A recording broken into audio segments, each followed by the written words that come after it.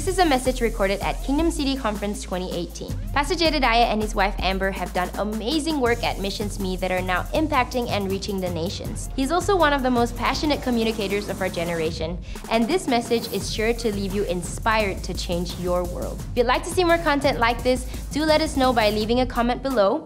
Share this video with your friends and subscribe if you'd like to see more videos like this. We're praying that this message will encourage you and leave you empowered to do amazing things.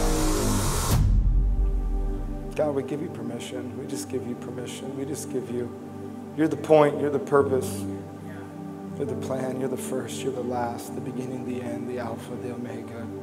God, you're everything. What a joy to know you, to be included in this company, this army for your mandate. Why don't we go to Matthew chapter 14. If you're wondering why I'm moving slow, I'm having my own experience with Jesus, so I'm just going to navigate that and hopefully maintain most of my bodily functions. That's weird. Who says that? Matthew chapter 14, verse 22. Matthew chapter 14. Don't you guys love the Bible? Hey, can I encourage you, especially if you're a young person in here, read your Bible. It's like so basic, but we do have a biblically illiterate generation, which is why they're so confused on the topics of the day. The world's looking for answers, and we have a book that has them. And it would help you to answer some of those problems if you read this book. More than a social media account, more than Facebook. Get there, just read this. It's inspired living. I've met people before that go, I've had people that have chased the prophetic word, and I love hunger. They're like, I need a word from God. I go, I got a word from God. Read your Bible. If you leave here and think you didn't get a word, you've missed something. And you can buy a Passion Bible on the way out, Kingdomcity, little merch plug just on behalf of the team. Matthew chapter 14, verse 22. You there? If you're not there, it's on the screen. Matthew chapter 14, verse 22, going to be reading through verse 32. It says, immediately after this, Jesus insisted that his disciples get back into the boat and cross to the other side of the lake while he sent the people home. After sending them home, he went up into the hills by himself to pray. Night fell while he was there alone. Meanwhile, the disciples were in trouble. Look to your neighbor and say, in trouble. Look to your spouse and go, you're in trouble. They were in trouble far away from the land, for a strong wind had risen, and they were fighting heavy waves. About 3 o'clock in the morning, it's early, Jesus came towards them walking on the water. When the disciples saw him walking on the water, they were terrified. In their fear, they cried out, Patrick Swayze, it's a ghost. But Jesus spoke to them at once. Don't be afraid. He said, take courage, I am he. Then Peter called him, Lord, if it is really you, tell me to come to you walking on the water. It's a crazy passage of scripture. I can't wait to watch it IMAX in heaven when we get there. It says, yes, come, Jesus said. So Peter went over the side of the boat and walked on the water towards Jesus. But when he saw the strong wind and the waves, he was terrified and he began to sink. Save me, Lord, he shouted. Jesus immediately reached out and grabbed him. You have so little faith. If he had so little faith, what does no faith look like? Why did you doubt me? When they climbed back into the boat, the wind stopped. Then the disciples worshiped him. You really are the Son of God, they exclaimed. Can I pray for you as we get started this afternoon? Father God, we just thank you. God, this prayer for me is just a prayer of gratitude. We thank you for every person in the room. God, you see every season, situation, circumstance, every problem, position, and the pace of life. God, you see every need. And I thank you, God, for the last few days that we've been together. You've been meeting needs. You've been changing hearts. You've been reshifting and refocusing destiny. God, you've been doing what you do best. Loving us relentlessly. God, I pray, Lord, in these few moments we have today, Lord, that you would open our eyes and open our hearts and that we would never be the same. God, I pray, Lord, that you would speak beyond my words, that you would move into hearts, change our lives, move us closer to you, give us a deeper revelation of who you are, your Son, and your love for us. God, it is an honor to stand here and be a part of what you're doing in this incredible movement you've named Kingdomcity. And all God's people said, as I said earlier, I'm currently married, going to stay that way. Really excited about it. To my first wife, as Dr. Maiden would say, I'm really loving my first wife. And I got an incredible family. In fact, let's get a picture on the screen if you got it of Oh, look. I miss them. That's my wife, Amber, and as I said, she's very hot and sexy. She's mine. I was tempted not to put the scripture, or the scriptures, it's the Bible for me. Put my family on the screen. I didn't want to cause temptation. That's my miracle. Get your own. That's why you're here. Bring your Bibles. And then I got these three great kids. I got Anaya. She's 7, about to turn 8 in December. She's brilliant, super intelligent. I just love her. Every time I leave, I go, why is Dad leaving? Because it's really tough leaving the family. I go, why is Dad leaving? You know why Dad's got to go? And she looks at me before this trip. She says, because not everyone knows that Jesus loves them, and you have to tell them. Yeah, she's just the best. And then I got Dalen, who's not Anaya. He's the 4-year-old laughing. He's far from God. He's not saved yet. He needs your prayers. He has not had an encounter with Jesus yet. And then this is the Christmas picture, so little Caden, he's now 2. He just turned 2 last month, and he had the Holy Spirit for a while, and then his brother's a bad influence, so the dove's left. We're waiting for the dove to come back, but they're just amazing. And to be very honest and transparent with you, I have been traveling a lot, and I'm not the type of communicator or minister that wants to leave family. I'm looking for every reason to stay home. I'm trying to retire. It's not God's will, but I'm trying to just retire and stay with home. And I'm trying to manage, to be honest, doing ministry and life. Any parents in here understand what I'm talking about? Like, you're trying to fulfill everything God's called you to do. And I'm trying to be a better husband while I'm working at it. And me and my wife recently read the 5 Love Languages book. Anyone read that Gary Chapman book, 5 Love Languages? If you haven't, and you want to be married or stay married, I encourage you to read that book. The premise of the book is this, that you have a way you want to be loved, and that's not necessarily how your significant other wants to be loved. A guy's love language is super simple. It's like, quality touch, acts of touching, physical touch. Like, that's guys like, right? Every guy's like, amen, that's your moment. But girls are different. And the premise of the book is that we often love others how we want to be loved, but not realizing that's not their love language. And so as we studied this book, I learned something that was detrimental to our marriage and family, and it also sucks, is that all of my family, every one of them, their love language is quality time. Right? I'm not there right now. So it's like everything's about quality time. It's about I constantly have to do this quality time thing, and it's the worst of all love languages. Anyone married to someone with quality time? Right? Like, it's the worst, unless you don't have a job. Then you're like, the best love language would be gifts, right? Like, that's unless you're broke, then it's like really bad, but I wish it was gifts. I'd be like, just buy stuff for yourself. I love you, but no, I have to be in the room. Very challenging for the life that I live right now, and as I started realizing, my family created a 6th love language. Yeah, as they would. Why'd you go, I was like, get it. No, a 6th. It's pain for me. It's not just quality time. It used to be I just had to be in the room. I just had to be present. I just had to be home. I just had to be there. But now their love language has advanced. It's a 6th love language. I'm helping Gary revise his book. And this 6th love language is quality attention. It's awful. I can't just be home. I have to be looking at every single one of them all the time. So when I come home, this is what my life looks like. When I come, I'll be preaching in Perth, and we'll go home on Sunday. I'll get there Monday. When I walk into the door, it's all I hear is this, dad, dad, dad, dad, dad, dad, dad, dad, dad, dad. And then my wife's in the background, babe, babe, babe, dad, babe, babe, dad, dad. And I'm doing this. Yes, I'm looking at you, and yeah, Dayla, I'm looking at. Yes, this nonstop. That's why I look like this. I'm so much younger than you think, but my eyes have aged. I haven't blinked in 5 years. It's exhausting. It's just nonstop.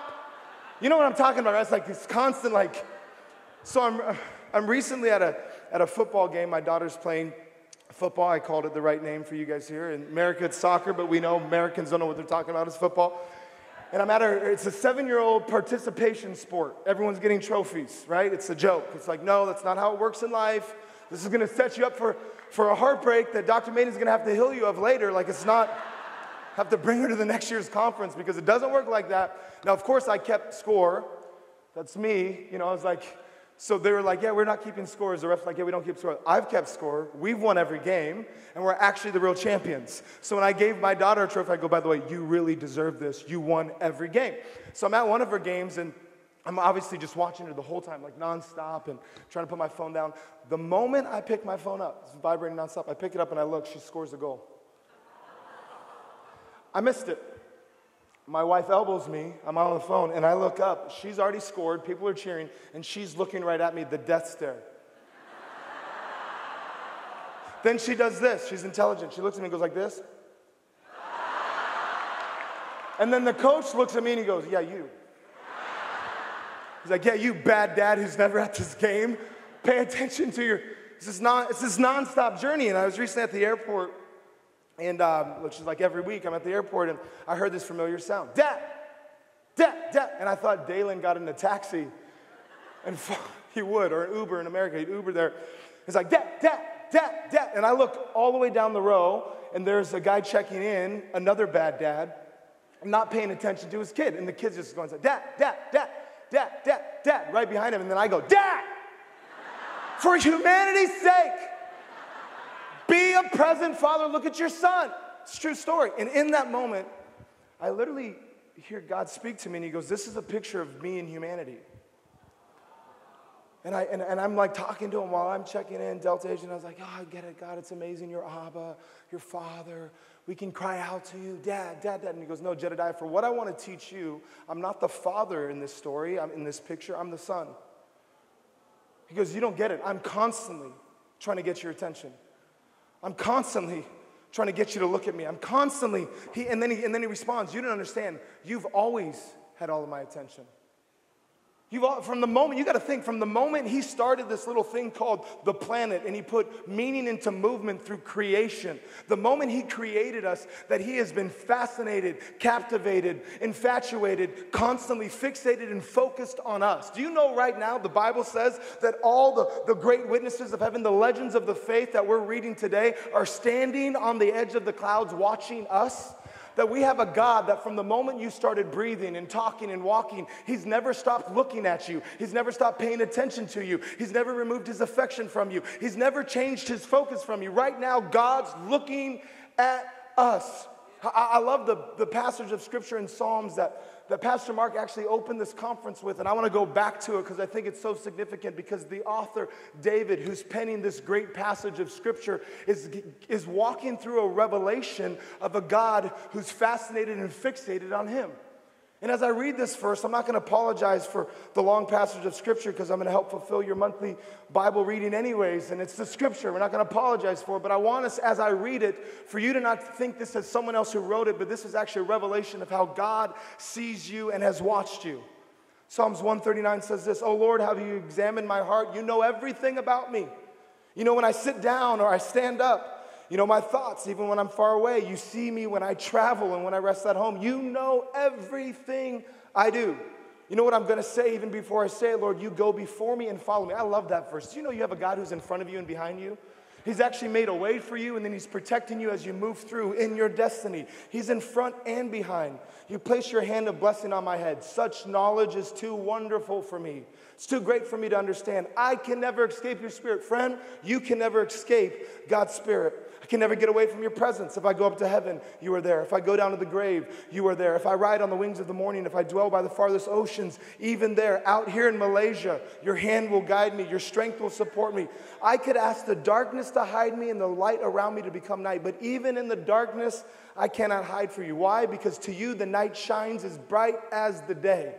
Darkness and light are the same to you. You made all the delicate inner parts of my body, and you knit me together in my mother's womb. God formed you and fastened you. He was the one that created you. Thank you for making me so wonderfully complex.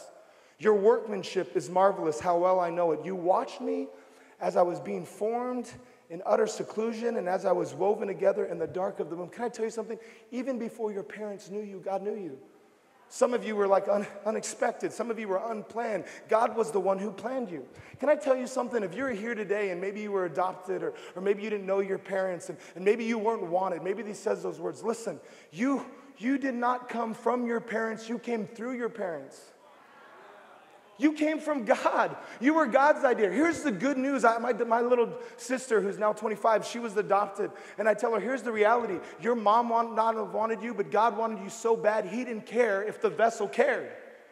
God wanted you on the earth so bad, he would use an unwilling vessel to bring you into the planet. You were God's idea, not your parents' idea. And you didn't come from your parents. You simply came through your parents. You're a son and a child of God.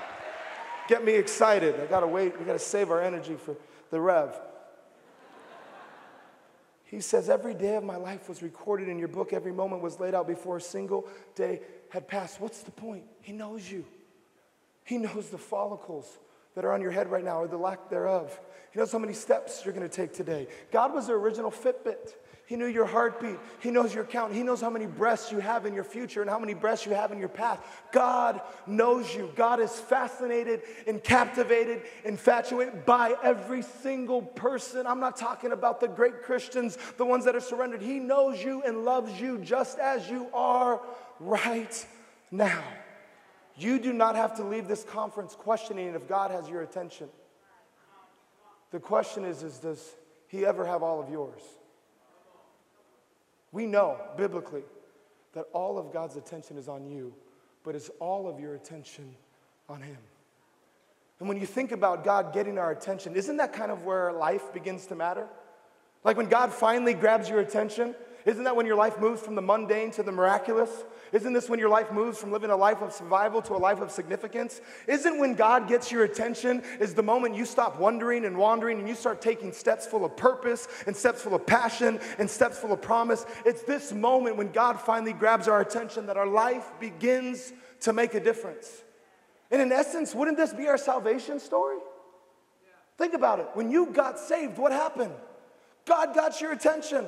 Whether it's at a connect group, whether it's at KLA, whether it's at a conference like this or earlier in this week, whether it's when you're at a kids camp when you were a kid, or opening the Bible and having a revelation that you never had before and simply saying yes, it was the moment that God got your attention. It was the moment when you finally got a glimpse of that painful cross stained with his perfect blood. It's when you finally got a slight revelation of this scandal we call grace and this love we call reckless. It was the moment you finally turn your attention off of your sin and onto your Savior, off of the world and onto your worth, off of your past and onto his plan. This is when our life, this is our journey with Jesus. This is how your story started, and this is how the disciples' story started. God got their attention. Think about it. He shows up on the scene. He's like, hey, hey. It's like doing that with a mic. Sounds great. Hey, come, follow me. What did they do? They suddenly got the attention. They realized Jesus was calling them, and what did they do? The natural response when God finally gets your attention is to leave everything. They walked away from their nets. They walked away from their worlds. They forsook their friends and their family, and they started this journey of a lifetime, and this is the key. They turned away from and turned towards. See, the challenge for a lot of believers is we've turned from but not towards. This is the difference between repenting and believing. Which is why Mark 1, I love the biblical context for this. He says, the time has come, Jesus speaking, the kingdom of God has come near. What does he say? Repent and believe the good news. You need to know there's a difference between believing and repenting. See, we have a generation right now that's made decisions but never had conversions. Which is wondered why we have the church we have that's sometimes not what it should be. It's because there are people that have said, I'm turning away from, I believe he died, so I'm gonna turn away from, but they get stuck in the middle and they never turn towards. Friend, if you turn from but don't turn forward or towards, guess what? That's the difference. If you turn from, you're just a rescued victim. But when you turn towards, you realize you're a redeemed victor. See, God didn't just save you from something. He saved you for something. You weren't just saved by grace. You were saved for good works. You weren't just saved from death. You were saved for life. You're not just living for eternity. You're actually living from eternity. There has to be the turning towards Jesus and then the proceeding to follow him. This is basic discipleship. I remember I grew up in a home and my wife was like, my wife, that would be weird. I was young. It was my mom, and she'd always say, Jedidiah, are you a disciple of Christ? I mean, imagine growing up as a kid, 12 years old. You're a disciple? What does that mean? I don't even like the word. It's too close to discipline. Like, it's not my, no, I'm not. I don't know what that means. You know what? Can I make it super simple? If you want to be a disciple, just take the next step towards Jesus. Look at the disciples. They didn't have it all figured out. They're denying him. They're betraying him. They're getting rebuked by him. But you know what they just kept doing? Following. There's a crowd, right? And he says, hey, get in the boat. And guess what happened? The disciples are the ones who just continue to follow Jesus. They just continue to take the next step. In fact, when you look at the disciples, you know what their methodology was? Just follow him. They had no idea what was going to happen that day. They had no idea what it was going to look like. They didn't know. There wasn't like a plan. We got this miracle at 1 o'clock, and then Lazarus is coming at 3:30. We got to make that appointment. No, they simply just said, you know what I'm going to do? I'm just going to take the next step. I'm going to find where Jesus is, and I'm going to follow. I'm going to take the next step of faith, next step of obedience, next step of loving, next step. I'm just going to continue to take the next step towards Jesus. This is our journey. We have to have not just a decision. We have to have a conversion. That's what repent means. It means to turn away from and turn towards. Friend, many of you in here believe, but have you repented? And when we pick up in this story with Jesus, I love this story because the Bible says Jesus said, get in the boat. Go to the other, you know the story. So Jesus, get in the boat. So they're in this boat and they're in a storm. So wait a second, they're in the storm because they're following Jesus. How many times do we see people in a storm and we think it's because they're out of God's will? Oh, is family sick? Must be sinning. Financial difficulty? They don't have faith. It's one thing to be the creator of your storm. It's the other thing to be led into a storm by the Creator. Which means they're in, hear this. Can I just tell you something? For those of you in a storm, you don't have to raise your hand, but if you're in a storm, just because you're in a storm doesn't mean you're not in God's will. They're in a storm because they're following Jesus. Just because you're in a storm does not mean you're not in God's will. Just because you're in a prison doesn't mean you're not in God's promise. Just because you're in a pit doesn't mean you missed out on God's plan. Just because you're in a den doesn't mean that moment's not divine. Just because you can feel the fire doesn't mean you've lost God's favor. And just because it's difficult does not mean it's not destiny. Just because you're in a storm, come on somebody, does not mean you're not in God's will. They're in a storm following Jesus. And Jesus shows up and he's doing this little walking on the water trick he's been working on. It's pretty epic. And there's a few components of this story that relate to our life. There's a few basic elements that exist in our life. There's a boat. That boat represents the vehicle you're moving your life forward. They're in a boat and they got the disciples with us. That's the people you're doing life with. So right now, some of you have a job. Some of you have an idea. Some of you have a relationship. Some of you have an investment strategy. That's the vehicle you're using to move your life forward. Then there's the disciples, the people you're doing life with. Then there's the storm, season you're in, the circumstance, the situation, the problems that you're facing, adversity, opposition, whatever that looks like for you. And then there's Jesus. Here's the good news. Jesus is always there. Isn't that? We have a God that's not just on our side, but biblically, he's by our side. That's why when God sent his son into the world, he said, I will call him Emmanuel, God with you. Not just God for you, but God physically with you forever. They're in a storm. They're in a boat. They have this vehicle. They're moving their life forward. They have a group of friends they're doing it with. They have a destination where God's called them to, and then there's Jesus with them. Now, there's a different story about 6 chapters earlier in Matthew 8 where the same components exist. There's a boat, right? There's a reference point for where we're going. There's a boat, right? There's the disciples, there's a storm, and there's Jesus. Except in that story, Jesus was in their boat. But in this story, Jesus isn't in the boat. Which is why Peter says, because he's just made his life so simple, where you are, I will be. I've repented. I'm turning and following you. So the only reason why Peter's getting out of the boat is because he's just following the methodology of life that he established when he encountered Christ. I'm going to follow Jesus. So if you're in the boat, I'm in the boat. That's why he didn't ask 6 chapters earlier in Matthew 8, Jesus, hey, let's get out of the boat together and walk on the water. Why would he do that? Jesus wasn't there. Which also means, friend, if you get there before God does, it does not make you early, it makes you wrong. So he's sitting there saying, hey, you're not in the boat? I got to get out of the boat. Not because of the water, because he had this revelation, which I love. As he gets out of the boat, he's just so convinced to get to Jesus that it doesn't matter what he's walking on, and it does not matter what he's walking in. All that matters is who he's walking towards. Just going to get this warmed up here. As Christians, It does not matter. This is going to help somebody. Take this home, write it down, get a tattoo on your back. It does not matter what we are walking on. It does not matter what we are walking in. All that matters is who we're walking towards. Someday you're walking on a firm foundation. Some days you're walking on water. Some days you're walking on a storm. Some days you're walking in a pit. Can I tell you, some days as Christians look like triumph, and some days look like trials. Some days look like victory, and some days look like defeat. Some days we're at a wedding celebrating. The next day we're at a funeral mourning. It does not matter. Some days you're walking in and shaking the hand of the king. The next day you're carrying the backpack of a kid. It does not matter as believers. Can I tell you something, Kingdom City, as you move forward, it does not matter what you walk on or what you walk in. All that matters is who you are walking towards. If Jesus is in front of you, just keep walking. If you can see him, just keep believing. If you can taste him, just keep stepping. It does not matter what we walk in, what we walk on.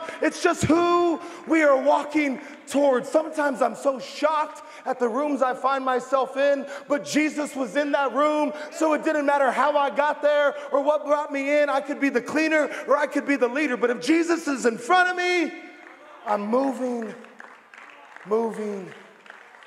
forward. Give him a shout of praise if you believe it.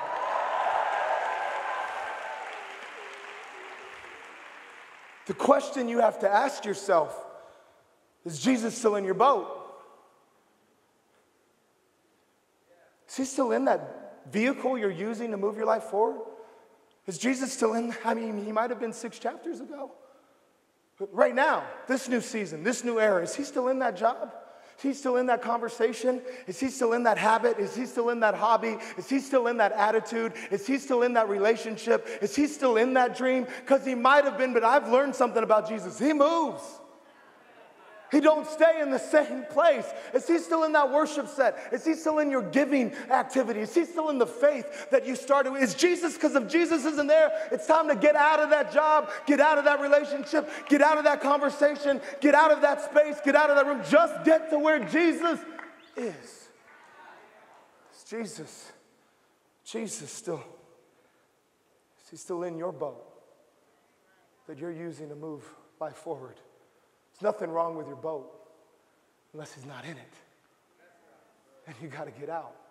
Some of you are being called to go to some of these other campuses. I can just feel it. Some of you are called to start these other campuses, but you're so comfortable and you're building a case with your stuff.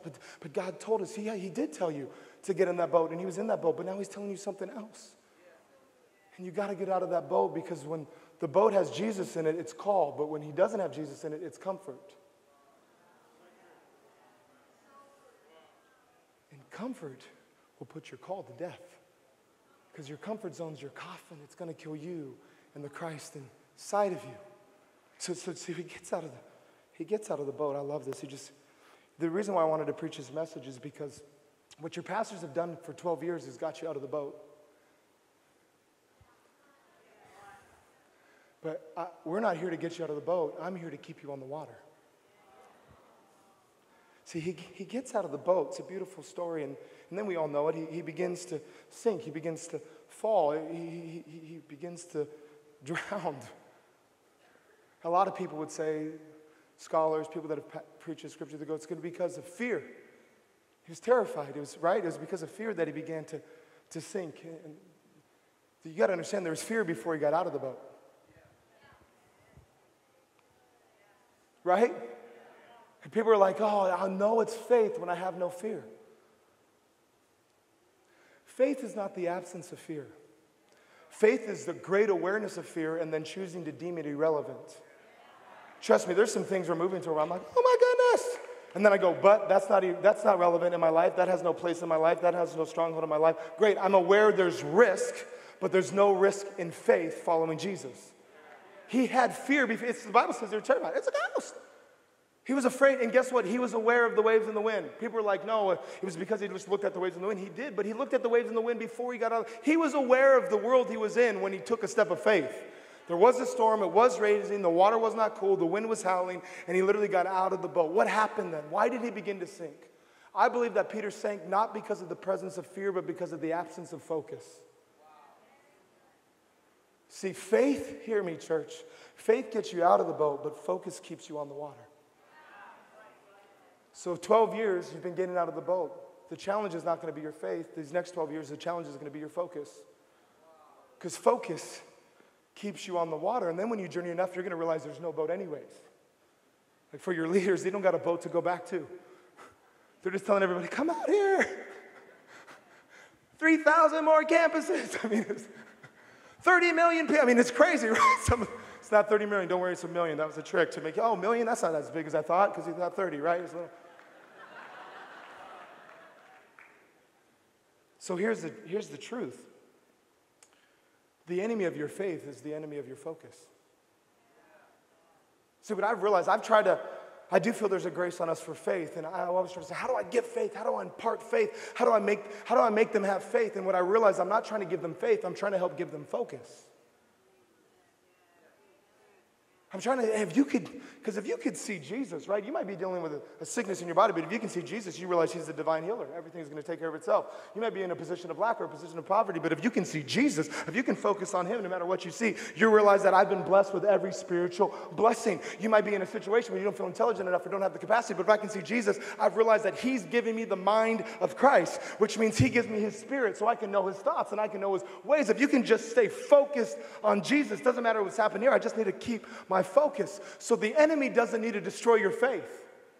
He just needs to distract, dilute, and detour your focus. People don't, remember you see people like go off in the distance, we go, we don't say they lost their faith, we say they lost their way.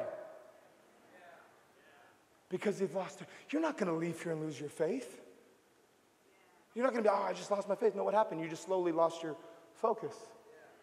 Faith is taking you to heaven, but focus is bringing heaven to earth.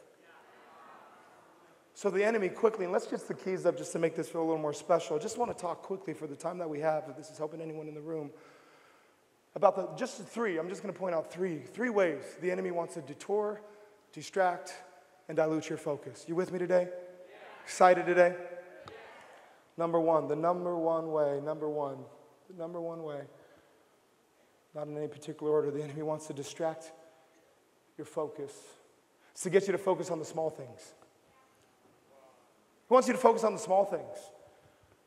Look at Matthew 6:27, verse 33. Can all your worries add a single moment to your life? And why worry about your clothing? Look at the lilies of the field and how they grow. I want you to get this because it's going to switch quick. They don't work or make their clothing, yet Solomon in all his glory was not dressed as beautifully as they are. And if God cares so wonderfully for the wildflowers that are here today and thrown in the fire tomorrow, he will certainly care for you. Look at the words. Why do you have so little faith? What is the author talking about? Focus. Why you focus on that? Why you focus on that? Why you focus on that? Why do you have so little faith? Because your focus is directly connected to your faith. It says, so don't worry about these things. What will we eat? What will we drink? What will we wear? How many Twitter followers do I have? How much money do I have in a bank account? What does my retirement fund look like? These things dominate the thoughts of unbelievers. But your heavenly Father already knows all your needs. So seek the kingdom of God above all else and live righteously, and he will give you what? No. Really? No. I mean, take this verse home. He's going to give you. It's crazy. I love this, Jesus. I love it in the NIV. But seek first the kingdom of God and his righteousness, and all these things will be given to you. Friend, what are you seeking? Are you seeking a title? Are you seeking a position? Are you seeking a platform? Are you seeking a relationship? Are you seeking acceptance? Are you seeking affirmation? Are you seeking wealth? Are you seeking fame? What are you seeking? Because I've seen people seek those things before the kingdom, and they get that thing but lose the kingdom. I've seen people seek a relationship, get their boo, their bae, and they lost God. I've seen people seek a position, and they get that title, they get that income, they get that bank account, and they've lost the kingdom. But I've never seen anyone seek the kingdom of God first, and then lose their job, and then lose their home, and then lose their finances, and then lose their relationship. No, the reality is seek him first. Let's make it super practical, and you're not going to like me after this. When you woke up this morning, what was the first thing you did? What'd you go to? This hurts, I'm sorry. What'd you do? You woke up first. What's the first thing you did? You grab your phone, you scroll through Instagram, you go to Facebook, you go to your bank account, you go to your fantasy football league for the few Americans that are here. What's the first, you go to the news, what's the first thing? Isn't it crazy how rough our days are because we don't start with God? I'll tell you, you want to change your life? Just give a 30-day commitment to say, Jedidiah, every day when I wake up, the first thing I'll do is seek the Bible. The first thing I'll do is seek His Word. The first thing I'll do is seek prayer, is seek His presence. It will change your life. I remember Pastor John Cam, an incredible leader in New Zealand, he looked at me and he said, I start my day with God and I end my day with God. And I realized that I was ending my day, honestly, social media scroll, and then I'd go to the news. I would sit there for 15 minutes, read the news, go to sleep. Looking at terror, looking at death, looking at loss, looking at corruption, looking at wars, rumors of, that's what I would, we can't afford. We're about to spend all day in the world. We better start in the Word. Spend time with God. Seek Him first. Number 2, He wants to distract our focus by getting to focus on the small things, the little things. Secondly, He wants to dilute our focus by getting us to focus on too many things. Because if the devil can't make you bad, he'll make you busy. That is the problem with our generation. Options. Like back in the day when this whole thing started, it was like serve Jesus and die, right? It's like, this is what you got to do. And like, that's it. You know, we have so many options. I love when in Matthew 22, one of the teachers, one of the leaders of the day comes up to Jesus. He asks these questions. I need to understand before I read this verse that the Old Testament didn't just have 10 commandments, it had 613 commandments. A lot of problems with 600. I can't even remember 6 things, let alone 613 things. Matthew 22, teacher, which is the most important commandment in the law of Moses? Jesus replied, you must love the Lord your God with all your heart, all your soul, and all your mind. This is the first and greatest commandment. And secondly, it is equally important, this, love your neighbor as yourself. Can I tell you something, friend? When Jesus becomes the lens of your life, life becomes simple. If you're sitting here saying, Jedidiah, what am I supposed to do? How do I find my purpose? How do I find my promise? How do I find my destiny? Very simple. Ask yourself one question. What does loving God and loving others require of me today? Jesus reduced this whole thing, all the commandments, all the laws, all the prophets, all the prophecies. He made it extremely simple, knowing that we would have a world full of options that could keep us busy and keep us focused on the world and not focused on God. He said it's super simple. You want to know what to do today? Love God, love others. You want to change the world? Take 2 steps every day, Kingdom City. 1 towards God, 1 towards others. What am I going to do this week? I'm going to take a step towards God. I'm going to take a step towards others. How do I find my destiny? Love God, love others. How do I find my purpose? Love God, love others. How am I going to make a difference? Love God, love others. What should I do tomorrow? Love God, love others. Ask yourself, I'm telling you, it'll change your world. Ask yourself every day, what does loving God and loving others require of me right now? How are you going to multiply to 1 million people? Because thousands of people made a commitment daily to take 2 steps and simplify their life and focus to simply loving God and loving others. Well, you don't know what I'm going through. But right now, what does loving God and loving others require of you right now?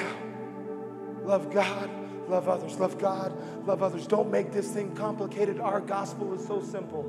Love God, love others. He comes back. That's it. Number 3, helping anybody? Sorry, I'm getting a little passionate.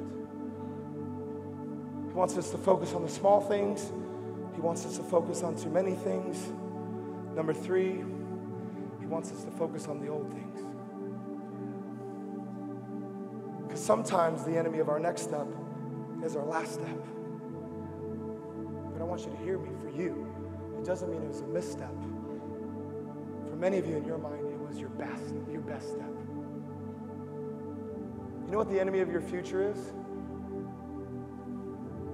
Thinking the glory days are behind you. Some of you are being like, oh, the glory days. Remember when I had long hair? Jesus was coming back. We were living in communes. Sorry, those were hippies in America. Remember that move of God 3 years ago at Kingdom City?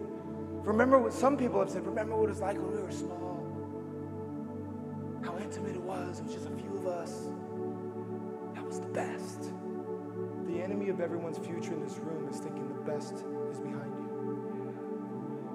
Because you know the Bible says that God takes us from glory to average. Right? Glory to okay. Glory to mediocre. Glory to surviving. He takes us from glory to, man, this really sucks. From glory to, man, my back really hurts. No, the Bible says What's the future of Kingdom City? Where are you headed? He's going to take us from glory to glory to glory to glory to bigger to more to new. Come on, from glory. Where are we going? From 1 campus to 6 campuses to 10 campuses to 20 campuses to 100. Where are we going? From 5 people, 50 people, 5,000 people, 50,000. Because we have a God that every day's a better day because he takes us from glory, come on, to glory. Your best days are your next days. Can you feel that? Your best days. And you may be saying, well, do we not tell the testimony? Trust me, I've preached this before. I've had some feedback. Why can't we talk about what God did before? You need to understand, anyone who's talking about the old days, when you're sharing the testimony of Jesus carries the spirit of prophecy, which means if you talk about what God did, you're creating an invitation for what he's about to do. So you can talk about the old days as if glory days, only if they're going to introduce new days that are better days. Let's talk about what he did in the 70s. Let's talk about the revival of the 90s. Let's go all the way back to what he did in the 1900s with Amy Simple McPherson. Let's look at it, and then let's go, wait a second. He couldn't have put the best in the past when he always saves the best wine for last. Come on, just shout for a second. It's only gonna get better. Gotta end quickly. Philippians 3, it's like one of my favorite verses. We're about to end, get ready. It says, I'm not saying I have this all together, that I've made it. Philippians 3, verse 12. But I'm well on my way, reaching out for Christ, who so wondrously reached out for me. Friends, don't get me wrong, by no means do I count myself an expert. We're never going to be experts. We're all on this never-ending journey of not arriving. But I've got my eye on the goal, where God is beckoning us onward to Jesus. I'm off running, I'm not turning back. Look at verse 13, NLT. But I focus on this one thing.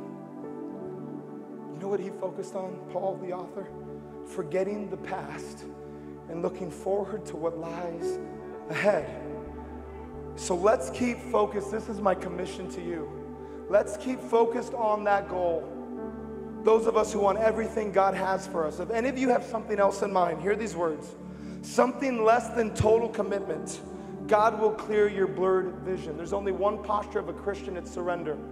It's full commitment. Anything else is a lack of focus. Anything else is what? Blurry vision. Don't judge me. This is the Bible.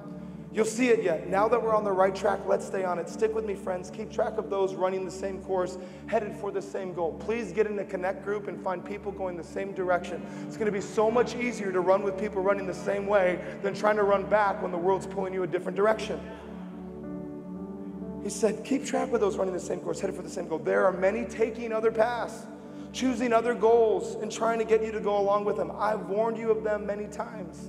Sadly, I'm having to do it again. All they want is the easy street. What's the world want? The easy street. They hate Christ's cross, but easy street is a dead-end street. Those who live there make their bellies their God, belches are their praise, and all they can think about is their appetites. But there's far more to life than this, because we, me, you, us are citizens of high heaven.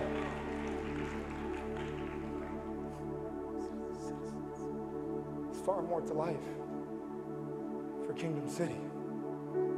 We're citizens of high heaven. Jedidiah, what are you saying? It's time to shift our focus. You're never going to lose your faith, but you'll lose your focus. Some of you in this room have lost your focus. And I feel God calling us again. He's going, hey, son, daughter, hey. Shift your focus. Come on, it's time for us to shift our focus off of what we can make to making a difference. Shift our focus off of what we can gain to what we can give. Shift our focus off of us onto others. To shift our focus off of making a living to making a difference. Shift our focus off of earthly existence to eternal significance. Come on, it's time for us to shift our focus from our sin onto our salvation from our past onto his plan. It's time for us to shift our focus from what we've been walking on and what we've been walking in to who we are walking towards. Come on, it's time for us to shift our focus back onto our Son, back onto our Savior, back onto his will, back onto our God. It's time for us to shift our focus from keeping up with the Joneses to keeping up with Jesus, because we have a God that does not want our glance, but he deserves and he demands our gaze, undivided, full surrendered attention to Jesus.